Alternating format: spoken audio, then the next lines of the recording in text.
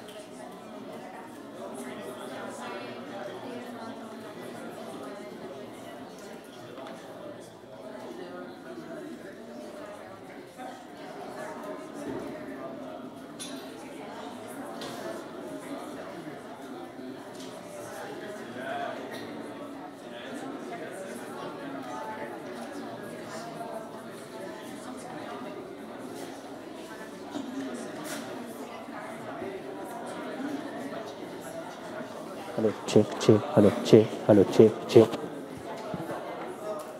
1, 2, 3, check, hello, check.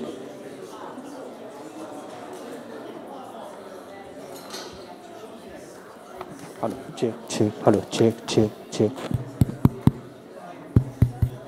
Hello, check, check, hello, check, check.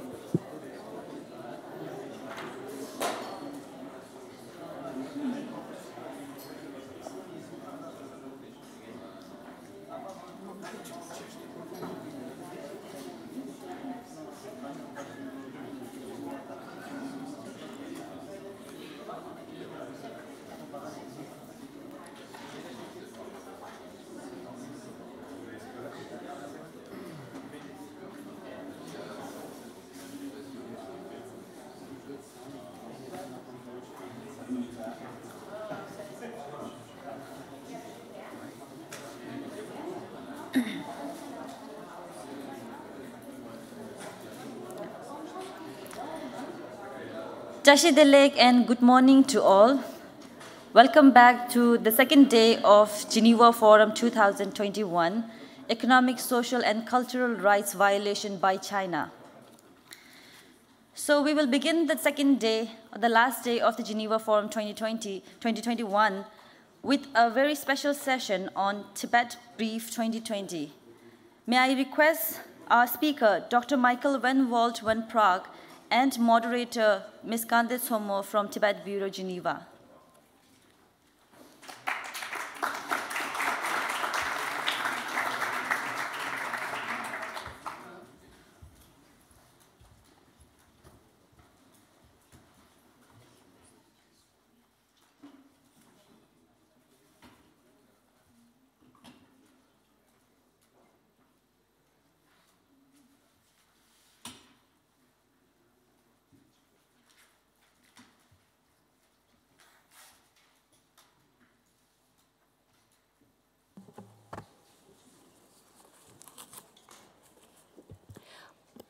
Good morning.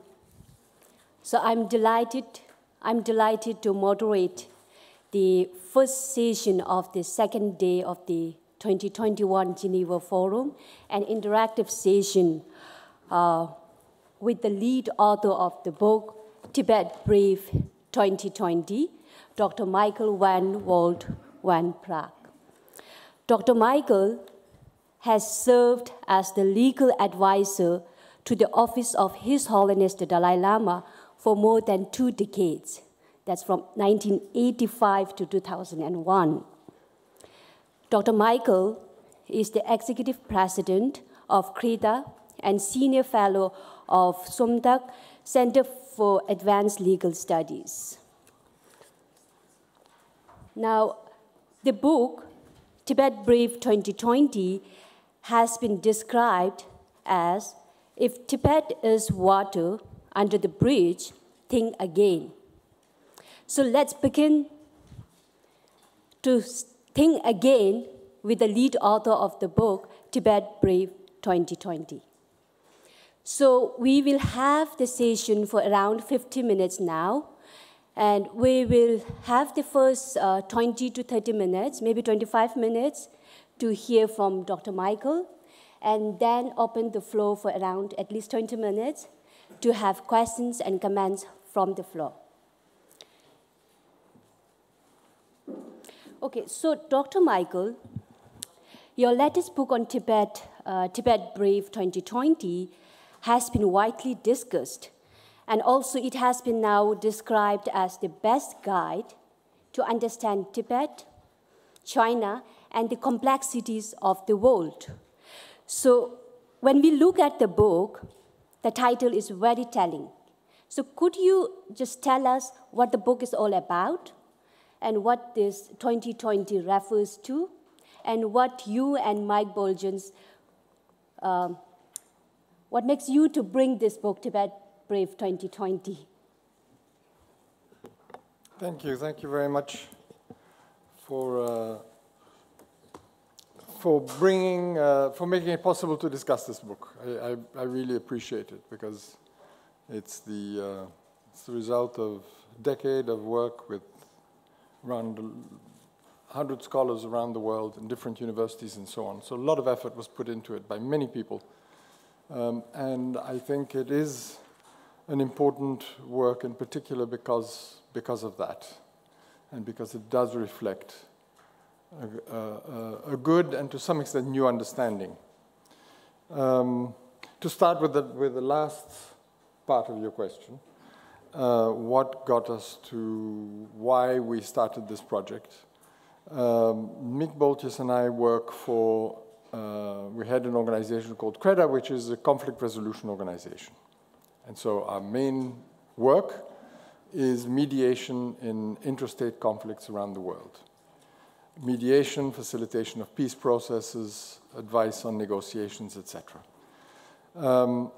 Clearly, when it comes to China and Tibet, we're not in a position to mediate. Firstly, because China is not interested in any third-party mediation, but also I think even if they were, they would probably not come to me for mediation.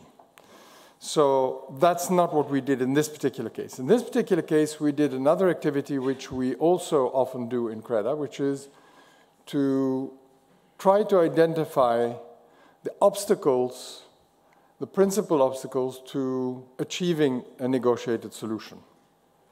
And in the case of Tibet, that led us to, or in the case of the Tibet-China conflict, that led us to look very deeply into the history.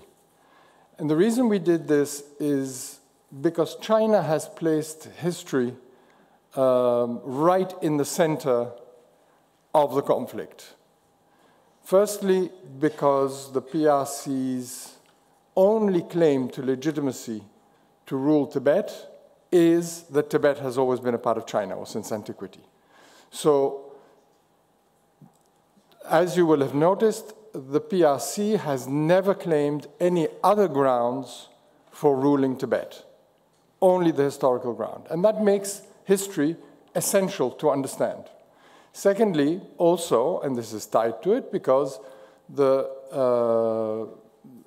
government of the PRC has or requires that His Holiness the Dalai Lama make a statement that Tibet's always been a part of China as a prerequisite to substantive negotiations, to substantive discussions. So for both these reasons, clearly history is key. And so we approached the project in two parts. The first part was working with scholars around the world to try to understand inner and East Asian history from the time of Genghis Khan to the present time. And we chose Genghis Khan because that is a moment that Eurasia changed, and much of what we see today in the Eurasian continent is the result of the creation of the Mongolian Empire by Genghis Khan and his successors. But also because that is the point at which, according to the PRC, Tibet became a part of China. And so it becomes important, at least from then, to follow and understand history. So that first project led to this book, which is Sacred Mandates, Asian International Relations since Genghis Khan. And this has contributions from some of the top scholars in the world in the book itself. What we did with this was, in Europe in particular, but in the West in general, we are accustomed to understanding or to learning about Asian history, in particular East and Inner Asia. And I use the word Inner Asia. Some people use the word Central Asia. Some people use the word High Asia, Haute Asie. I mean the area of Mongolia, Manchuria, Tibet, East Turkestan.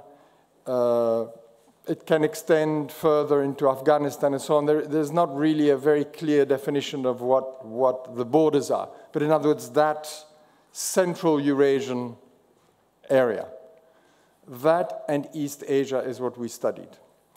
And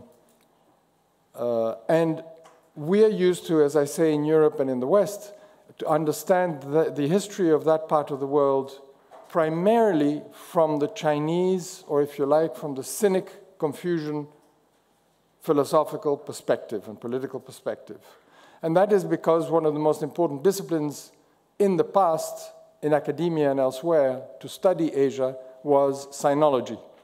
And so we have been relying on Chinese source materials to understand the rest of relations in that part of the world for a very long time.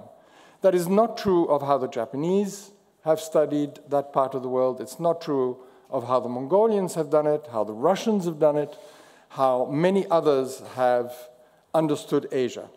And it is only fairly recently that new perspectives have been brought into historical study of this part of the world, because we've had access to, for example, the archives of Mongolia and the Mongolian documents that during the period of the Soviet Union were not easily accessible. We have much more access to Russian archives and documentation, but also because in the West there has been an increase in the number of scholars that study and understand the Manchu language, which for a long time before that, there were very few people that did, and there are lots of Manchu documents. Also, the access to those documents was not so easy, and that has become also more accessible. So for all these, and this is true, and I emphasize that, of the West and of Europe. Japanese scholars have for a couple of hundred years studied these documents. And so if you look at Japanese scholarship, there's a completely different understanding of China, of Inner Asia, of the relation between the two, or the lack of relationship between the two. But Japanese scholarship is hardly ever translated into English, French, German, etc. They translate those languages into Japanese, but the other way around is very rare. And so one really needs to go to Japan and discuss it with the scholars to understand their knowledge of Asia. This, just to give you an idea of the approach that we had, was to look at Tibetan, Mongolian, Russian, Persian, Japanese, Vietnamese, Chinese, Manchu scholarship to understand, and source material to understand really how we should relate to Inner and East Asia. And because this is a new approach that decenters China from this history, and to some extent centers Mongolia, because the impact and influence of the Mongols on Eurasia is so much bigger than the impact of China on Eurasia, the lasting impact. And I think this has been under-recognized throughout, both by Europeans and obviously by the Chinese. So what is the consequence of this new way of looking at this history? Has been also a consequence in relation to how we place Tibet in Asia and Tibet's role in Asia. And so we felt and we feel that 70 years after China invaded Tibet, and in particular in the last 20 years, there is no longer clarity on what happened in relation to Tibet. There's no longer clarity on whether Tibet was really a part of China or not, whether the Manchu Empire was Chinese, in other words, the Qing, whether Tibet was really invaded, whether it was aggression, whether Tibet became a part of China after the invasion in 1951. And so it is because of this lack of clarity, which has been fed by very effective, single-pointed Chinese propaganda on a historical narrative that has really caught on internationally, because the propaganda has been so effective and not effectively countered, that there is a kind of cloud over Tibet. We don't quite know anymore whether it's true or not, and how we should relate to China's rule of Tibet. And I find this even in foreign ministries, when you talk to foreign ministry officials that are specialized in China, that there isn't quite certainty anymore. 30 years ago, that wasn't the case. It was very clear that Tibet had been invaded, that Tibet was a country that had been aggressed, and there were certain consequences that followed from that. That is no longer the case. And that is why we embarked upon this project, and that is what the title really reflects. So the title, I realize, doesn't really translate very well in other languages, and so we're going to have to rethink the title in terms of any editions in French and Chinese and Tibetan and other languages. Tibet Brief 2020 simply means, in French it would be Tibet au clair. It means bring clarity to the Tibetan question, to what this is about. Because 2020 refers to 2020 vision, which is perfect vision, clear vision. And this is why you have this little thing here, is when you go to the eye doctor, this is what you get to see. And if you can read the bottom, then you have clear vision and you understand Tibet and you understand the situation. That's what it was meant, but I understand that I need to explain it for people to get it. So it's not entirely effective. Anyway, so that's what the title is all about. And I hope that the book actually achieves that objective. So thank you, Dr. Michael, for explaining what the book is all about. And also now that it seems the book has unpacked many issues surrounding Tibet. And also the book has powerfully exposed Chinese self-serving narrative on Tibet. So could you brief, so in your journey to research and work on the book, could you briefly tell us what are your findings on Beijing's push for its narrative on Tibet? Yes, obviously what's important to know is that the principal finding of this project, of this book, of the second one, is that Tibet was, in fact, at no point in history was Tibet a part of China. I think this is really very important. Now, it doesn't mean, and I can say that with great confidence, it doesn't mean that Tibet did not have relations with the Mongols, that Tibet didn't have relations with the Manchus. They certainly did. Even relations that included forms of mutual dependency or mutual dependency, I would say. In fact, part of the way in which the Tibetan state was, or the Tibetan state was ruled and the Tibetan Buddhist world functioned was one of interdependence, was one in which for example, to take a good example, the Dalai Lama, as ruler of Tibet, but also as spiritual head of Tibet, as a combination of both, depended on Mongol Khans for the defense of his realm, for the defense of the faith, for the defense of the people and of the state. And later, the same arrangement with the Manchus.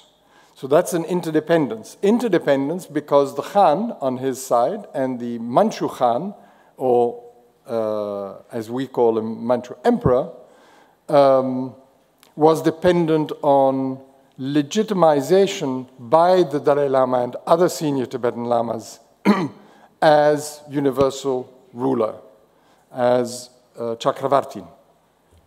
So that Buddhist legitimation came from Tibet, and in exchange there was a protection that came from the Mongol Khans and the Manchu Khan. So yes, there was a relationship, there was a close relationship. But the key thing when you study the history carefully is to understand that this never had as a result that this relationship was never between Tibet and China. In other words, it was not a relationship between a Chinese state and Tibet. And there is a clear distinction between the Mongol Empire and China, which China obfuscates on purpose. The same with a clear distinction between the Manchu Empire, which was also an inner Asian empire, and China, which was occupied by the Manchu Empire and made part of the Manchu Empire. And the entire regime of the Manchus was an occupation regime in China, with garrisons everywhere to keep the Chinese as a subject people. The relationship between the Manchus and the Tibetans was entirely different. It was not a question of occupation. There was no occupation army. There was no administration. And the same, of course, earlier with the Manchus. So when the Chinese talk about the Yuan dynasty having Tibet becoming part of the China under the Yuan dynasty, and again reaffirming this under the Qing dynasty, this is a falsification of history. This is not true. Tibet did not become a part of China under the Yuan. It was a part of the greater Mongol Empire, but a very clearly distinct part tied directly to the great Khan, Kublai, and his successors. Not as Emperor of China, which was one of his titles. In order to get legitimacy in China, he was the Huangdi, the Tianzi, the emperor of that part of the world, but as the great Khan of the Mongols and as the Buddhist universal ruler. That was the relationship with the Tibetans. And so I think it is those kinds of understandings that make us understand that Tibet was, in fact, never a part of China.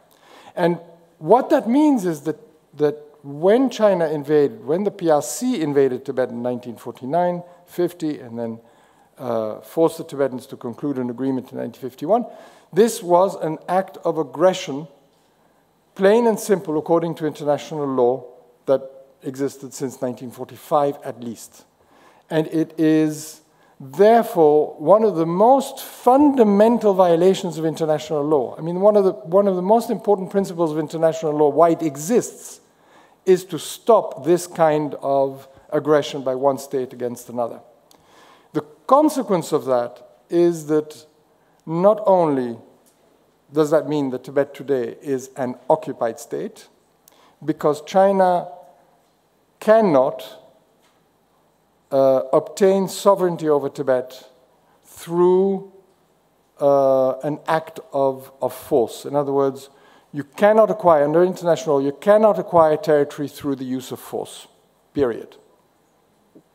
And so China did not acquire sovereignty over Tibet, which means that today, legally speaking, Tibet is not a part of China. But Tibet is an occupied state, an illegally occupied state. And that is something that's also important to be very much aware of and to insist, because it has a direct relationship to the legitimacy of China's rule over Tibet. In other words, there is today no legitimacy in China's rule over Tibet, and the Chinese leaders are very conscious of this. They know that they have a legitimacy deficit in Tibet, which is why they want the Dalai Lama to make a statement that Tibet's always been a part of China, because that legitimizes their historical narrative that gives them then legitimacy. And secondly, that is why, as you've noticed, so often the Chinese pressure other governments to make statements that they recognize Tibet as part of China, because that creates also a sense of legitimacy. It doesn't create legitimacy, because France cannot give China legitimacy over Tibet. Firstly, because it's illegal for France to recognize that Tibet is part of China. International law forbids recognizing annexations through the use of force. But secondly, that legitimacy has to come from the Tibetans through a process of negotiations. And as long as that has not taken place, the Chinese government does not have legitimacy in Tibet. This is why they need to negotiate with Tibetans. So maybe we will take some questions and comments from floor, and then we will run with the time. Okay, so I'll open the floor to take 2 questions, and then we will get back with the final concluding. Okay. Anyone? Questions or comments? Yes. Please identify yourself before asking questions or giving comment. My name is Rachel Frizecki, and a simple question. The book, the history book, is this becoming effective? The work that you're doing today that you're talking about, are nations listening to this? Is this getting out to people who need to hear this effectively?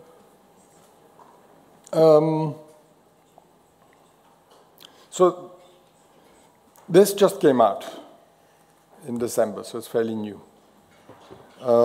And so we'll have to, it has to be distributed further, people have to read it, wait for reactions, etc. So it'll take some time.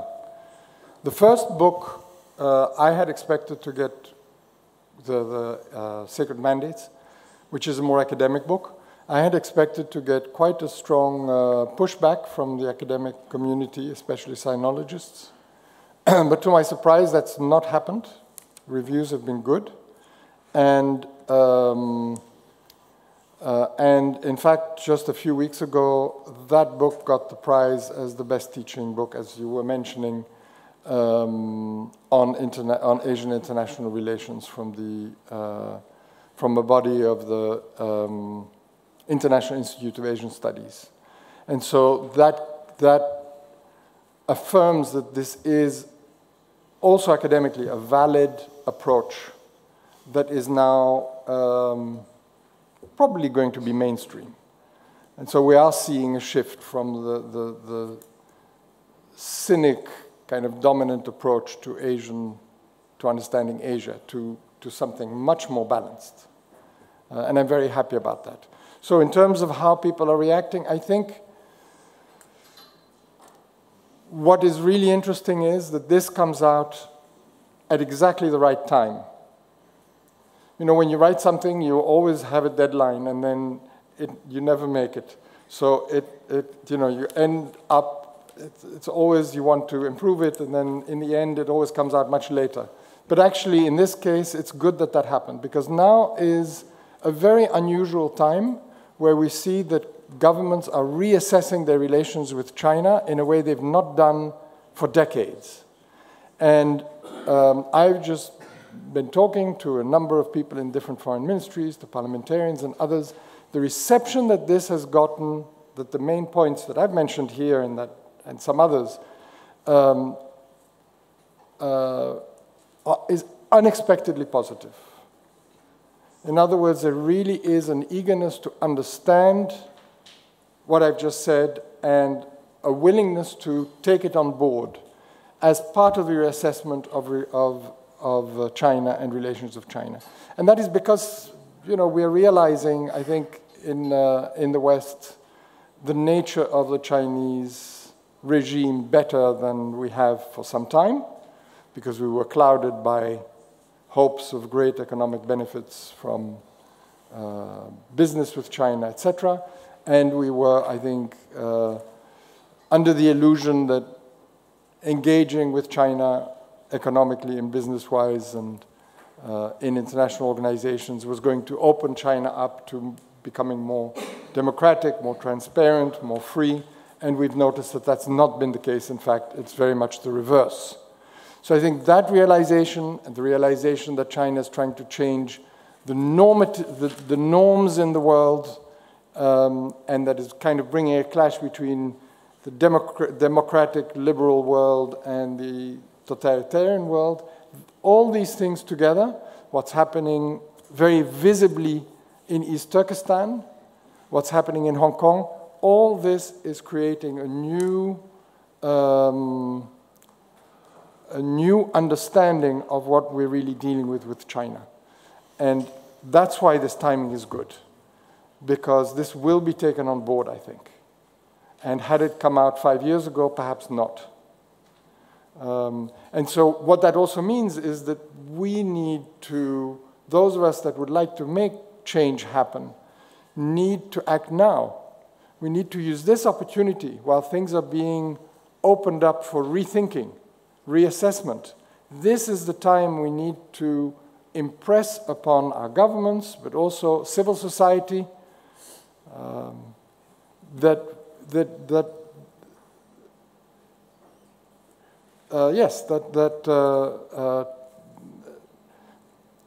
try to impart what is really happening in Tibet and what the background of the Tibetan-Chinese conflict is.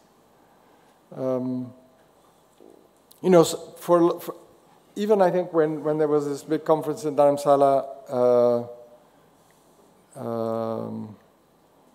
50-50 vision, 550 vision, most of the what I got out of that conference when I left, this is, I don't know, 6 years ago or 7 years ago, I forget exactly when it was. But what I really walked away from was the general sense that of desperation, because China was such a big country, couldn't do anything about it. There was very little new thought of initiatives of what could be done. That has changed. There is no longer this sense that China is so big we can't do anything about it. No.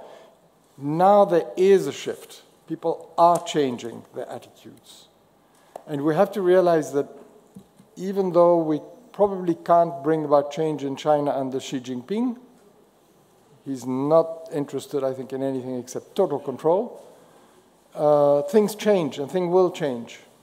And so we need to be prepared for the moment when change will happen, as it did in the Soviet Union, as it did in Indonesia when East Timor took the opportunity, as it did in Indonesia when, through the tsunami, when Aceh took the opportunity, so that when there is a small window of opportunity that presents itself, that everybody knows about the conflict, everybody knows about the nature of China, everybody knows what they should be doing, how they should be acting to bring about change. And that's really, I think, our mission. Thank you, Dr. Michael. Dr. Martin Mills, you yes, I do. I'll quickly ask the chair. I haven't read this book, and I very much look forward to doing so. Will the chair allow me 3 small questions? Thank you. Okay, let's start with something. Michael, you're from Belgium. I had a student from so I was looking on your Google page. It says wrong. There we go. You'll need to change that. And nonetheless, I have a student from Belgium. We were discussing this question not so long ago, actually. And she came up with the analogy, which I thought I'd just quickly run past you to see whether or not it makes sense. And he said, we were trying to explain the Yuan dynasty and this precise question that you raised about the Mongol Empire. And she said, so it's a little like once upon a time, Germany invaded both Belgium and France. That doesn't make Belgium part of France. So I just thought I'd test that analogy with you, see what you thought of it. The second question is, Peter Schreiber, in his book on the Dalai Lamas and the Chinese Empire, he actually makes a very strong argument about the Chinese emperor's particular view of Tibet as maintaining peace on their distant borderlands because of its specific religious relationships with Mongolia, and generally tended to argue that that was a stronger sort of realpolitik than the position of a Chakravartin. So I just wonder if you'd comment on his argument there. And the final one is a rather obvious one, which is, you know, you talked about negotiations and the handing over. Obviously, the much maligned 17-point agreement comes up there, and I was just wondering what you did with that in your book. Thank you. That's my 3. Thank you for 3. The last one, the first one, will go last, if you allow me. Peter Schreiber is an excellent scholar. And he was, in fact, one of the scholars that was involved in the project together with many others. And I know his book well. In fact, there's a new book that's just come out that is also very interesting and excellent, and is about Buddhism and conflict. So you say the Chinese emperor. I say, why do you say the Chinese emperor? What was Chinese about the emperor? I'm not pointing it out to, except to say this is exactly how we have been conditioned to think about this, as it being a Chinese emperor. But again, his relationship with Tibet was not as the Chinese emperor, was as the Manchu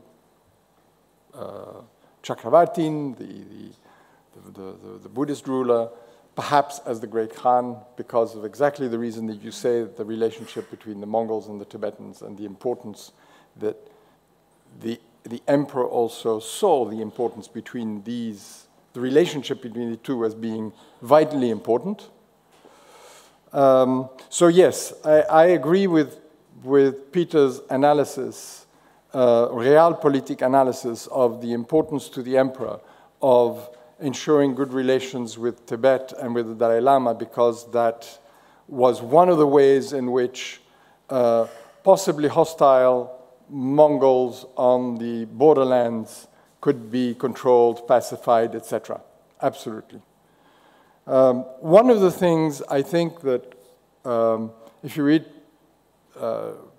Peter's book and a number of others, there is one aspect that that one notices, and that is, and I've discussed that with him as well, is the use of terminology such as sovereignty. So he and others often talk about the Manchu emperor as having sovereignty, as having sovereignty over Tibet or over various Mongol khanats, etc. And that is both right and wrong. It is right because sovereignty meant something completely different at the time than it does today. It is wrong because our understanding and definition of sovereignty today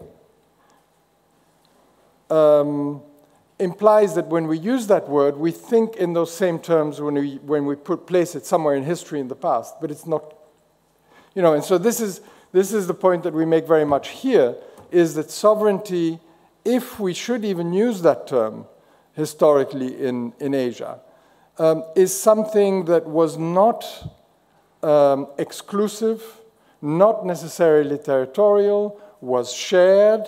In other words, you could have different rulers that shared sovereignty at different levels. The fact that he might have been considered sovereign because he was the highest political authority in Asia didn't mean that he had authority to rule Tibet. He didn't rule Tibet. That was the Dalai Lama's and the Tibetan government's thing. But in other words, today, you're either sovereign or you're not. You either have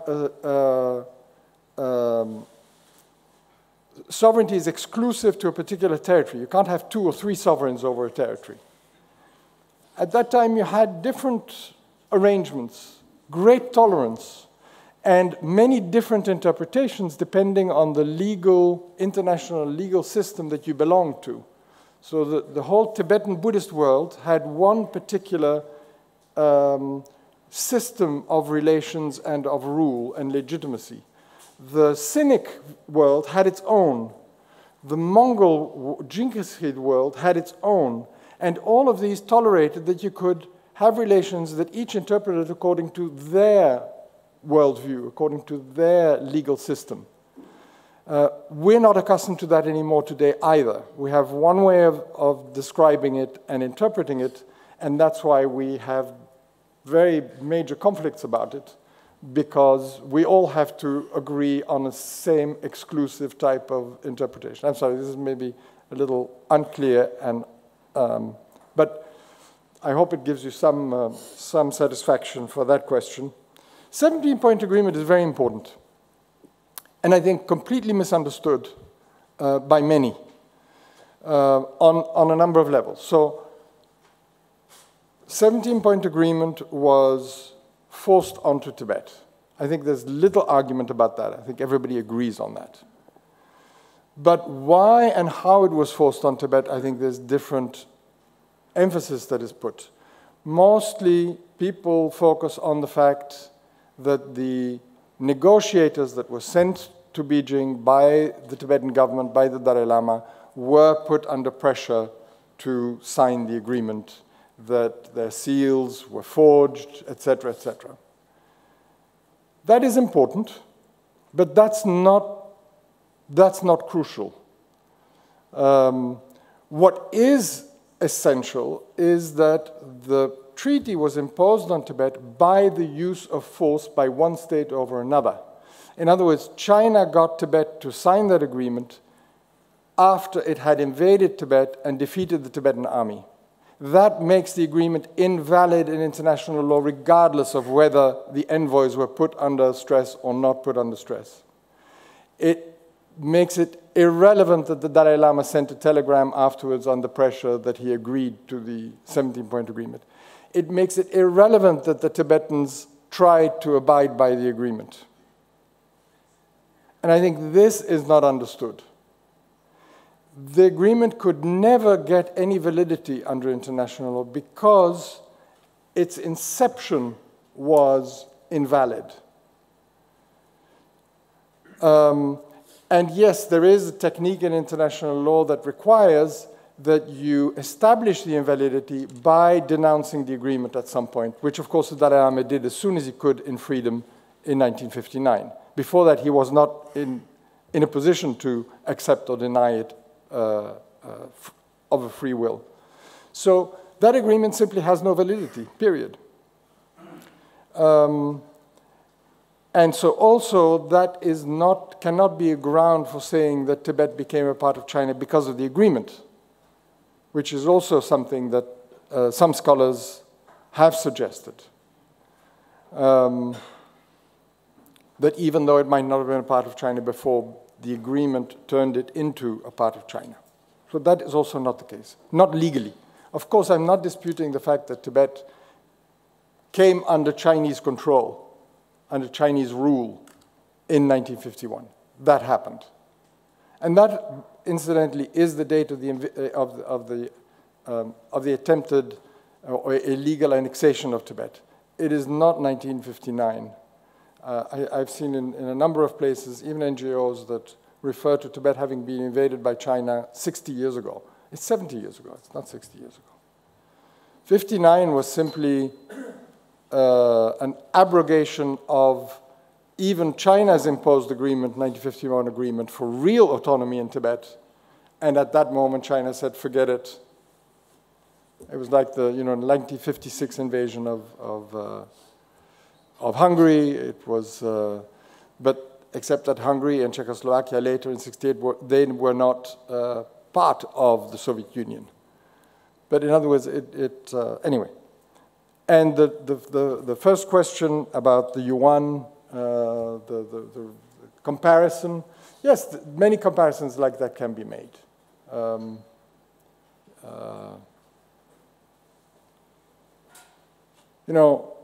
Even more dramatic perhaps is England a part of India? Or is New Zealand a part of India? Or is the United States a part of India? Or Burma?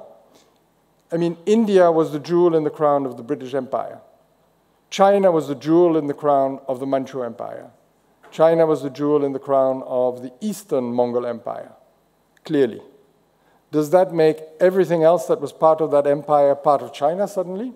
Or, in other words, all these other places part of India because it was the most important part of the British Empire? No, it doesn't make sense. Doesn't hold water. Thank you.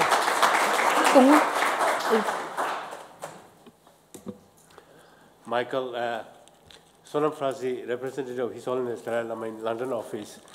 Michael, I wanted to ask you a question which you said France cannot give legitimacy to China.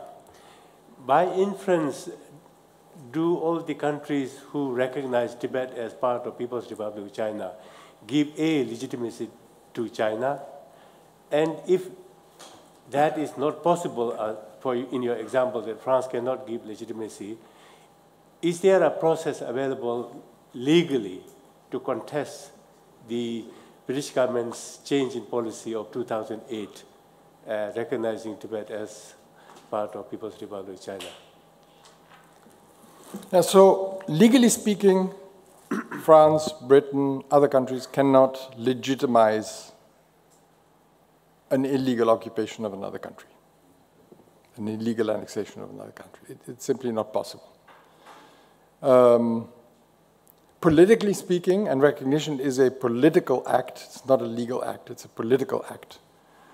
Politically speaking, it has a big impact because it creates a sense of legitimacy, or it creates for China a sense that they don't need to fear that anybody is going to contest their rule of Tibet. So it has an importance, it has an impact.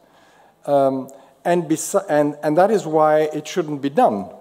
That is why these countries, besides the fact that it's illegal for them to recognize that Tibet's part of China, there is also a practical reason why they shouldn't do it. One is because it does create a false sense of legitimacy for China, and therefore also the opposite for Tibetans. It kind of delegitimizes Tibetans or their cause. But what I've been pointing out to some governments is also this. Most of our governments have a policy which is, and a stated policy, which is to support a negotiated solution to the Sino-Tibetan conflict. Acting the way they do by making statements that Tibet's part of China, as the French did, as the British did, as the Danish did, as the US has done, is undermining their own policy. Because the only reason the Chinese leaders have to go to the Tibetans or to accept to negotiate with the Tibetans and talk to them is so that they get the legitimacy from the Tibetans for their rule of Tibet, in exchange for, hopefully, a robust, guaranteed, satisfactory autonomy arrangement. if the members of the international community make these statements or act in ways that imply that they consider Tibet to be a part of China, they're taking away any incentive for the Chinese to negotiate with the Tibetans. There's no more need for the Chinese to negotiate with the Tibetans from the Chinese point of view, because they don't care that much about the legal side of things. They care about the impression and the political side of things. So it's self-defeating for governments to make these statements. It is entirely unnecessary to make these statements. It's just that they want to court favor with China, or they feel pressured because of having met with His Holiness or something else that puts them under pressure of China. But you know, I don't know of other situations, and you may know, where countries have to repeat again and again that they consider some territory to be part of some other country, like a mantra. I don't know of other situations where countries actually do that. And so it is unnecessary. And so as a minimum, countries should stop doing it. Britain should stop doing it. Better still, they should reverse their position. They should accept that Tibet's an occupied country, etc. Now, you may have heard or you may have read that in the United States, there is quite important development in the past year and months regarding language that Congress has legislated. And most recently, language in the report of the Appropriations Act that states very clearly that no money should be given to or used for, and I don't know the exact wording, I'm sorry, because it's a fairly recent thing and I don't have it memorized, but that no money should be used for a purpose or for an organization that implies or states that Tibet is a part of China, until such time as the Secretary of State of the United States certifies to Congress that a mutually acceptable agreement has been negotiated and reached between the Tibetans and the PRC. Something on those lines, something to that effect. This is exactly the kind of language we would like others to adopt as well. This is the kind of philosophy others should adopt as well. In other words, we're not going to accept Tibet as part of China until an agreement has been reached that satisfies the Tibetans. That's an incentive for the Chinese to negotiate. And that's how the international community can help promote negotiations or promote a solution to the Tibetan conflict with China.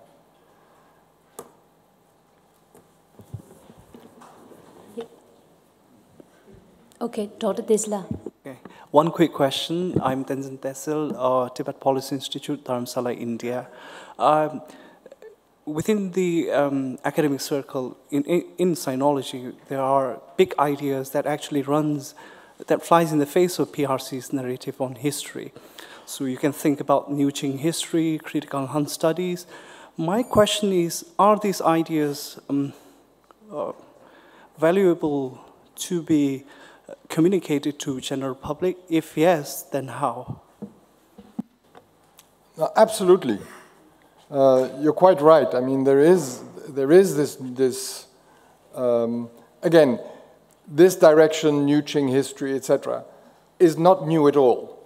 It is new in Europe and in the United States, or particularly in the United States, but also in Europe. In Germany, there has been more of this thinking already for a longer time. But again, as I mentioned earlier, in Japan and in many other places, this is knowledge that has been there for a very, very long time already. But yes, it needs to be dissipated. The general public needs to understand that the narrative that they have adopted is a self-serving Chinese narrative. Now, I'm not suggesting that Chinese historiography, serious Chinese historiography, is false. It is a particular way of looking at history, the same way as, colonial power writes its history to glorify its own deeds, right? Okay, think of it in the same way. Most countries do that. Most countries have a national narrative that glorifies themselves and puts the others down. Fine, we know that. But then don't give that absolute importance. It needs to be balanced with other narratives that are equally valid. And so we just need to understand that this cynic view of the world is one view, and it's a view that supported a particular political objective throughout. But what is very interesting from, on your point is two things. One, China has been, the government, the PRC and the Communist Party has been attacking scholars that have been promoting what is called New Qing history, in other words, this broader view of history, very aggressively, and denying them visas and all kinds of stuff, simply for their openness of mind, if you like. And the second interesting thing is that Chinese scholars, including one who has written specifically a book on Tibet, which has the title, I think, Tibet has never been a part of China, the same title as the book that is going to be presented in German and Italian today. By the way, none of these projects are related. Strangely enough, they're all coming out very much at the same time with the same conclusion from different approaches. But the one from the Chinese scholar, Hongxiang Lao, is based entirely and only on Chinese historiography and on Chinese original source material, Chinese dynastic histories and geographies in the Chinese language, without taking into account all the other things that I've talked about, the Mongol sources, the Manchu sources, anything like that, only Chinese. So it's a very traditional approach. He comes to the same conclusion, that Tibet was never a part of China. So even the dynastic histories themselves that glorify China, and not just the empire, but China, never portrayed Tibet as part of China. So it's interesting that everybody actually is coming to the same conclusion despite the various approaches. And so that only emphasizes that the PRC's historical narrative, which is, by the way, not just their invention. The nationalist government that preceded them, the Kuomintang, started this narrative about the greater China that included everything that previous empires had acquired, whether they were Mongol empires or Yuan empires. They appropriated all the empires. So that started in the Kuomintang, but the PRC has expanded that notion and has projected today's PRC state, and in fact a little bit larger. It includes, in some cases, Mongolia, it includes parts of India, it includes, obviously, the South China Sea. Today's PRC into the past as if that has existed for thousands of years as one state, a Chinese state.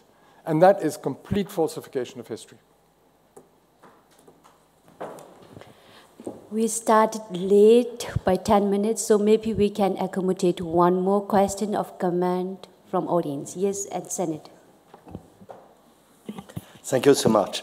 I'm André Gattolin, I'm a French senator and also vice chair of the IPAC, the Interparliamentary Alliance on China. So, dear Michael, I listen to you, and I'm also an academic on history. And on a historical point of view, I totally agree with you. But on a political and legal point of view, it seems very different. When we look at the recent situation of Hong Kong, China's broke 2 times international treaty. First, the agreement, the Sino-British agreement of '84, that gave to Hong Kong a specific status, political status to till 2047. They broke this, and they also broke another treaty, a very important treaty, a convention, the Convention of Vienna from 1969 that China has ratified, signed and ratified, which explained that if there is no juridical reserve in the text, the agreement, you cannot change that. They've changed their mind because they obliged to pass this National Security Act and also Electoral Security Act, and they broke that. And nobody at an international level at this time reacted. So I think it's a little bit difficult to turn back to the past about what was really the kind of autonomy that China had. And the other fact, I agree to say, okay, Tibet is not part of China. But we have to be careful because the middle way promoted by His Holiness the Dalai Lama is to say, okay, you have so more or less federal constitution of China. So we ask inside this constitution, Chinese Communist Constitution, recognizing more or less autonomy to Tibet region. We have to define what is the Tibet territory. And we ask to promote some kind of real autonomy relying on this agreement. Is it not a kind of contradiction with the purpose you have now? Could you explain me, please? Yes, let me again start with the second one first, and then the first one. Second question, I think, is critical, and you're not the first to ask it because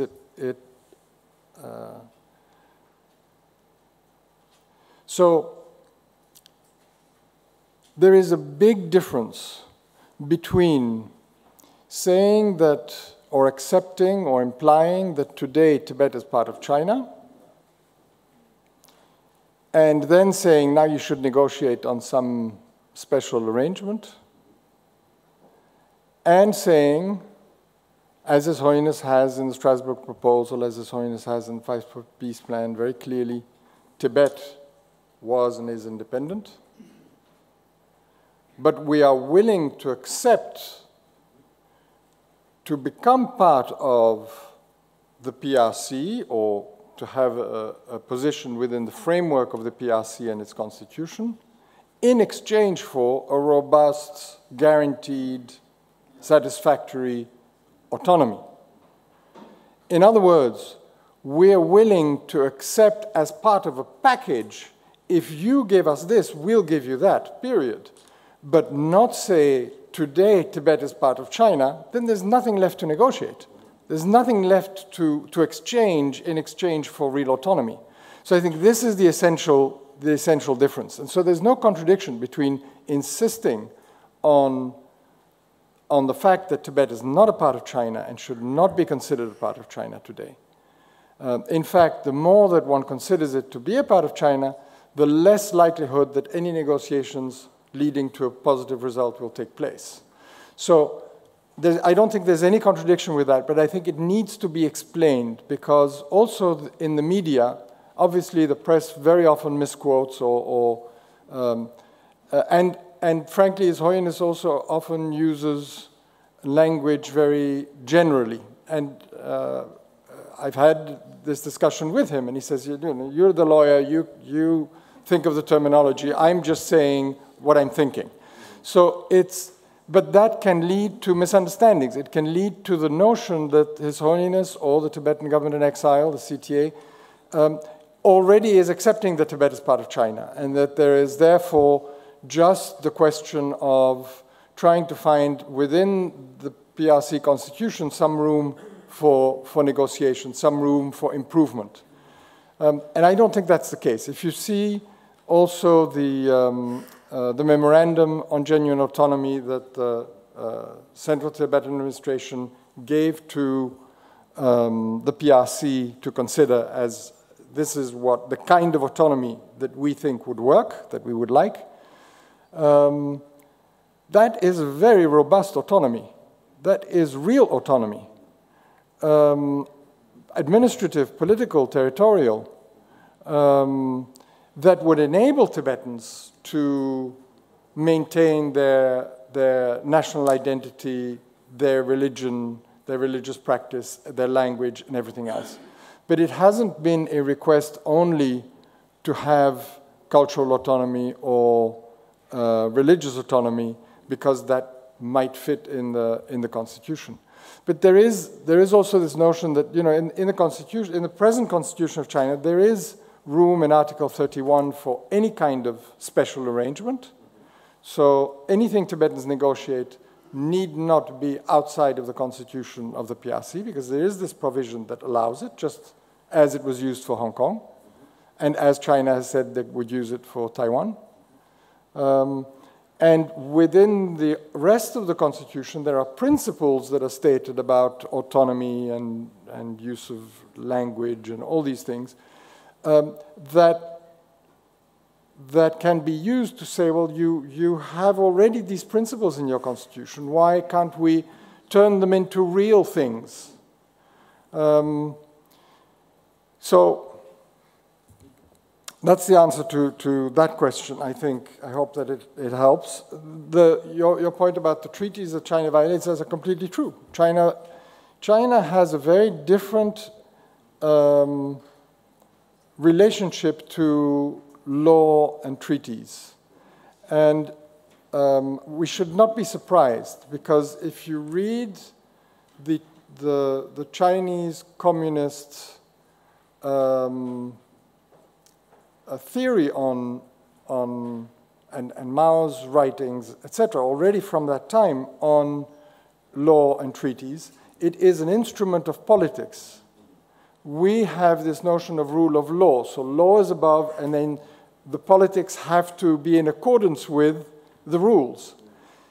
In China, international law and law is an instrument of politics. So the objective is a political objective, and then law can be used or adapted or changed or violated in accordance with your political needs. So it fits completely in the Chinese way of thinking today, Chinese communist thinking. So there's no contradiction as far as they're concerned. There's contradiction for us because we consider a law something that we really have to abide by. But that is not the case in China. And so that probably doesn't create so many problems within the Chinese mind in China itself, since that is the system. But it does create it on the international plane, because we're using the same terminology to mean very different things. Just a question, would you agree with me if I say that for Chinese authority, treaties or international convention are only tiger paper, as in Mao Zedong?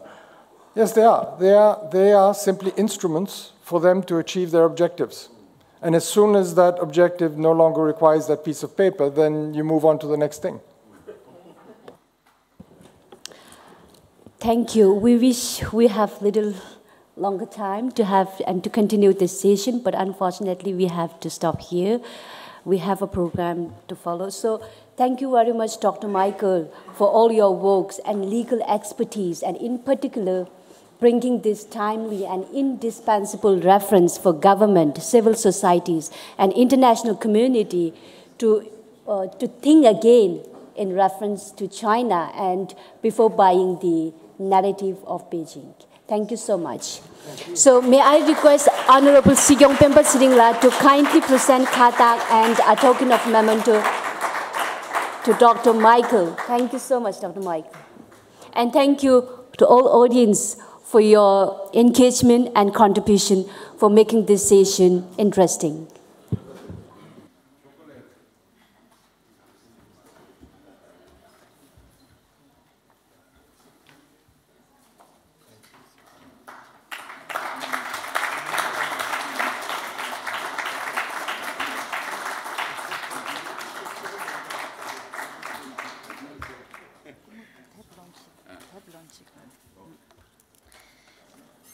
Thank you very much, Dr. Michael and Kandalna.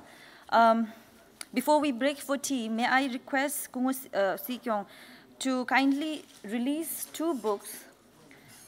These are the German and Italian version of Directly related to what Dr. Michael has been speaking about, the book and a 2018 publication of the CTA titled "Tibet was never a part of China, but the middle way approach remains a viable solution." So these are the German and Italian versions.